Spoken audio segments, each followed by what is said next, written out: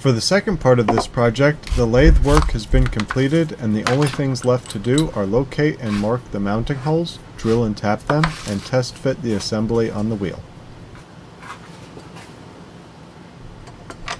Even though I made the template piece, the rotor will provide much more accurate locations, so I opted to use it instead.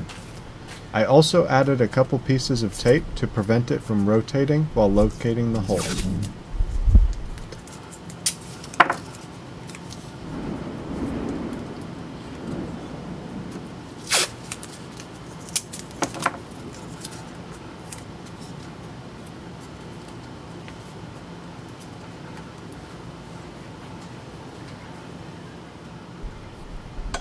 I bought these center punches off comment recommendations as a useful tool to have, and I'm surprised how often I use them already.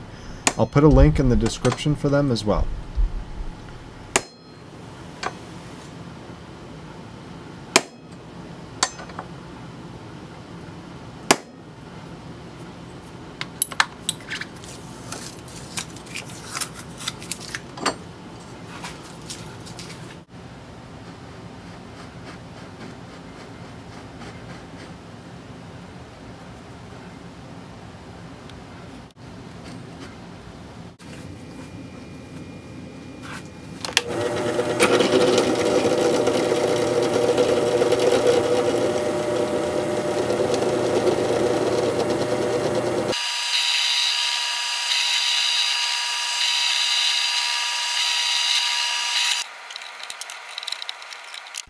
First I had to drill the through hole to be threaded and followed it up with a larger bit to countersink the mounting side to match the shoulder on the stock Suzuki bolts.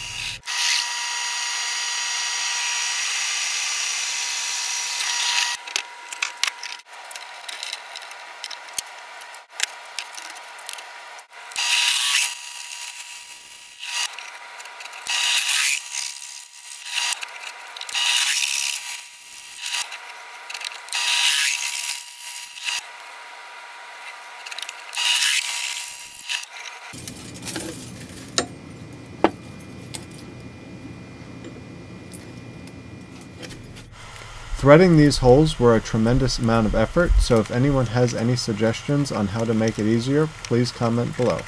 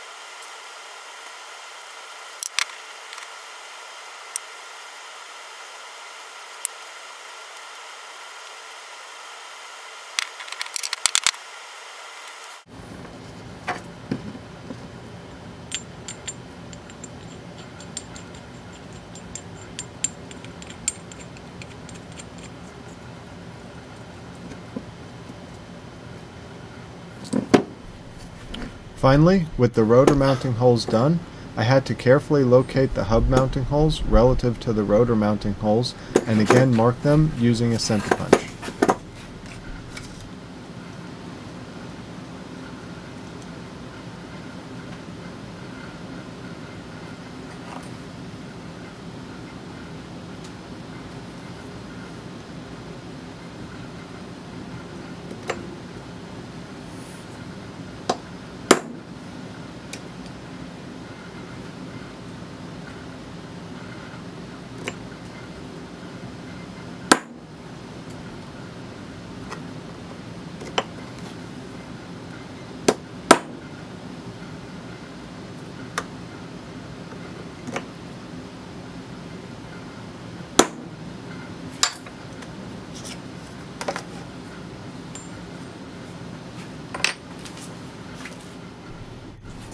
Since I used the template to mark these holes, I double checked it against the old rotor, which has the same bolt pattern as the hub, just to be sure.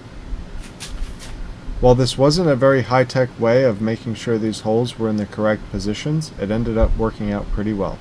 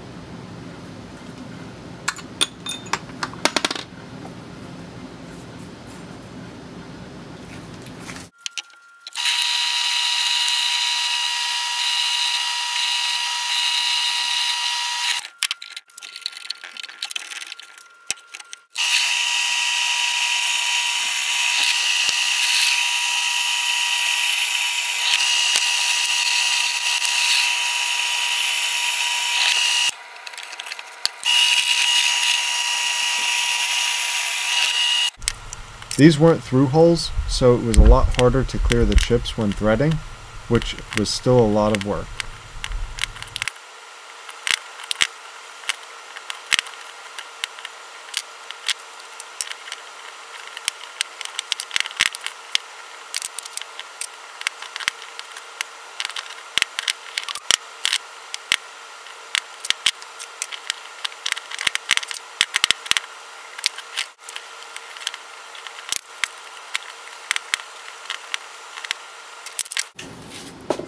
With everything drilled and threaded, it was time to test the fit and, more importantly, the trueness.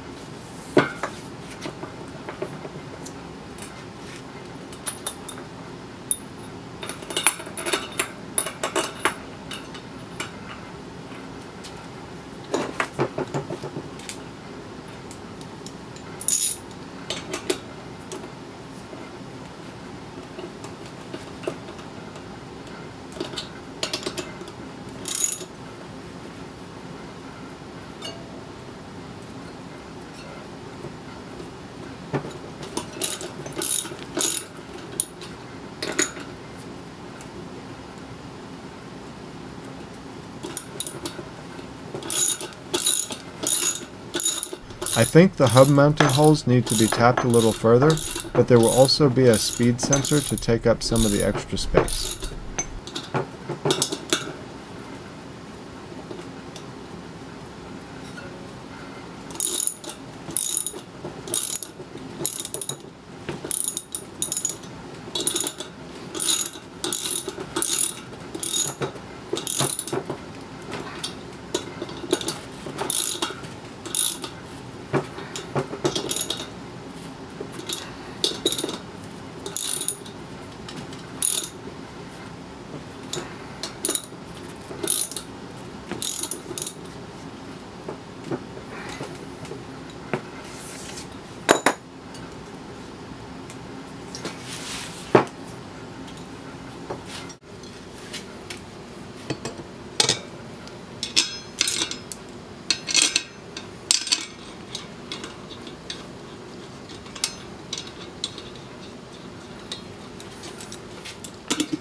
Overall, I'm really happy with the alignment of all the mounting holes.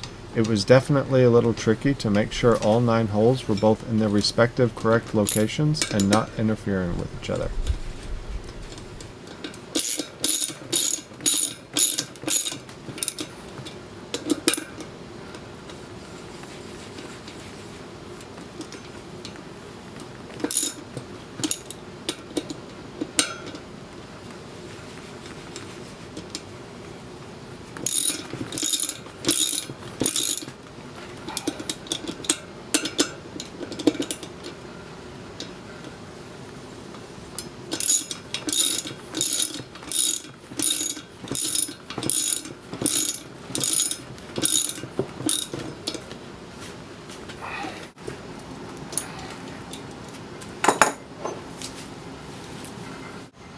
As a side note, the new setup with the rotor, adapter, and bolts only weighs about 1.5 ounces more than the original rotor.